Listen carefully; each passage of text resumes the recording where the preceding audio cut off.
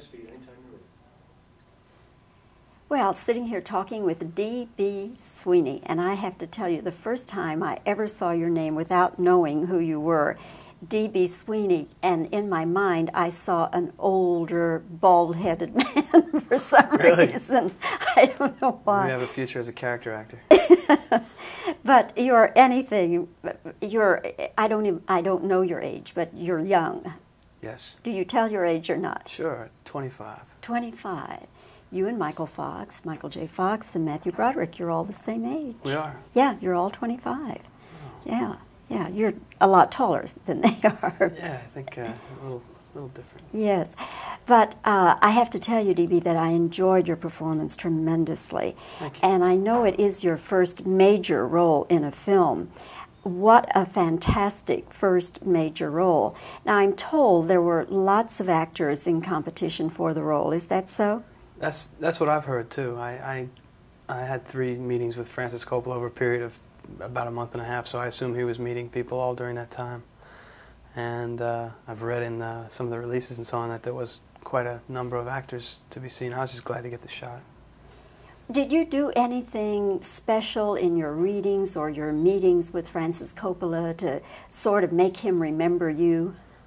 Well, I must have done something right, but it didn't seem very extraordinary at the time. It was just, in the first 2 meetings I had with him, we just sat down and talked about just about everything but acting, you know, the world and things.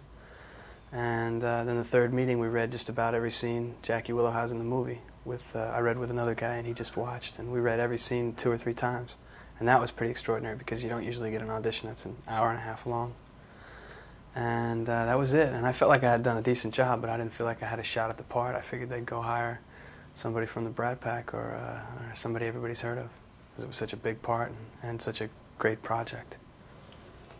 As far as the interpretation, would he ask you any personal questions about how you felt about the military or how you felt about Vietnam or just wars in general?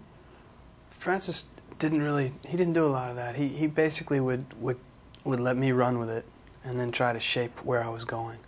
He wouldn't try to push me in a certain direction, generally. He would trust my interpretation, basically, and then attempt to bring out whatever I felt it was about, which I thought was great because ultimately I'm the guy who's got to do it. You know, and a lot of directors try and push you and manipulate you, and he never did that. DB, and let me stop myself right there. What does the DB stand for? Daniel Bernard. And why do you use the initials? The Actors Union has another guy that has Daniel Sweeney and Dan Sweeney. And it's first come, first served on names in the union, so I had to look for another option. What do your friends call you? About half and half, DB and Danny. Yeah. When you actually, the first time, had to read with James Caan, Angelica Houston, James Earl Jones, I mean, all heavyweight actors. Dean Stockwell and Lynette McKee. Yeah, I walked in. I was late for the first rehearsal because I got the job the night before and had to fly into Washington.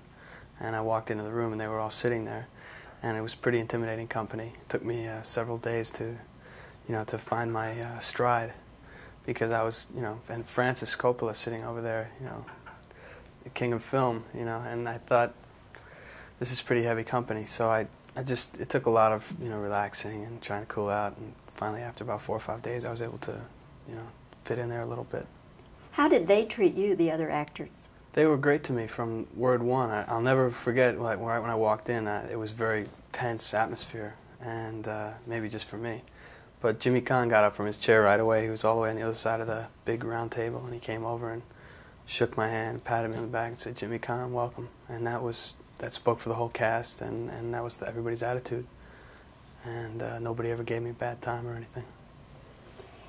As far as individual scenes, DB, do you recall that any one scene was particularly difficult for you?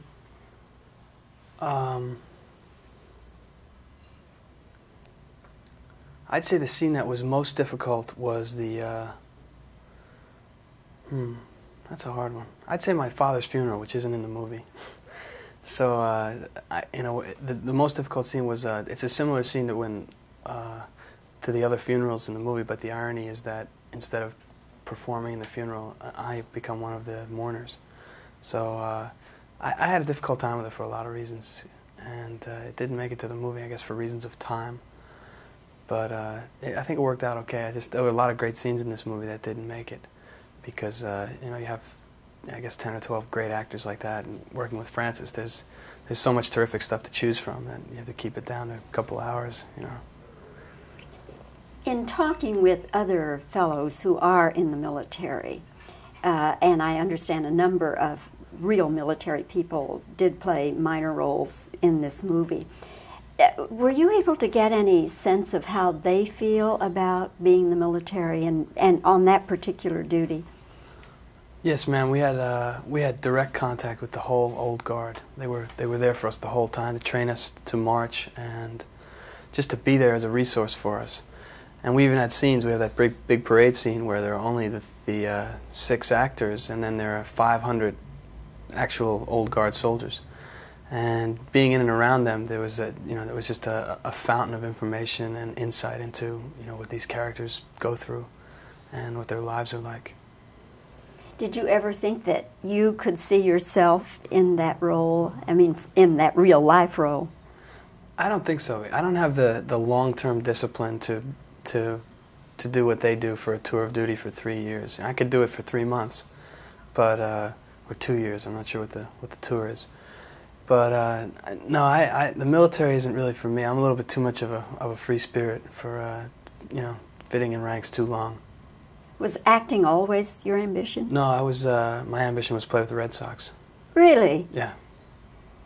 And that didn't work out, so I looked around and acting looked pretty good. Looked like those guys took it pretty easy. Did you try baseball and sports? Yeah, I played a lot of baseball, and then my legs kind of went out, and I just gave it up. Not fully, though. I'm still a weekend warrior. And you took up basketball. And well, I just played all sports all the time, you know, tennis, basketball.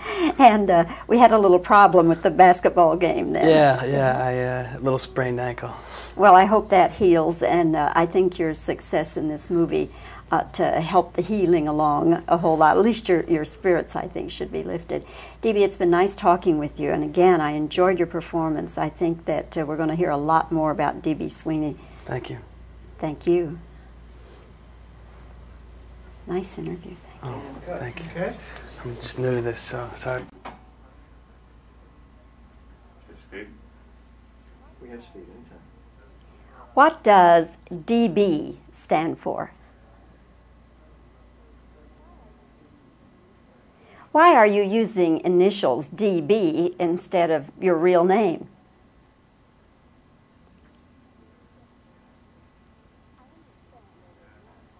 I understand there were many actors in competition for this role, is that right?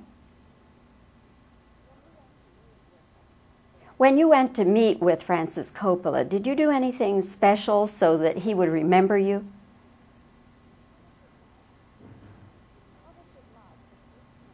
What was it like the first time you met with the rest of the cast?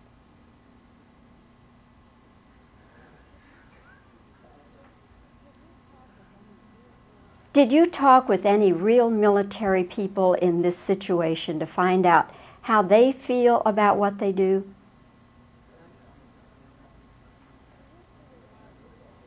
Do you see yourself ever in the military?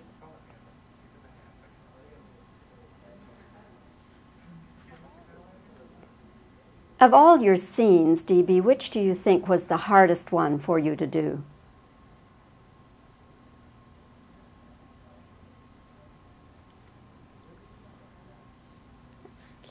Okay. Now some reactions.